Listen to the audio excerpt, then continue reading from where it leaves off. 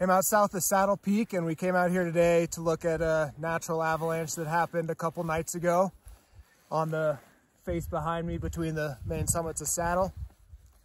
It was about 6 to 8 inches deep, and it broke 1,000 feet wide, and it was a very hard slab sitting on a thin layer of facets over a hard bed surface that all allowed it to propagate wide.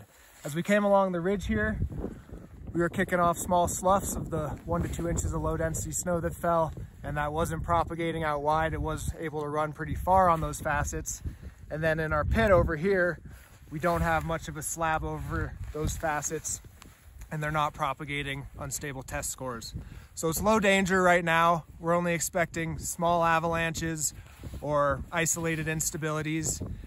But we do want to dig for this layer and check for it before we ride in steep terrain, and keep it in mind for when we do get more snow. We'll definitely see avalanches break on it.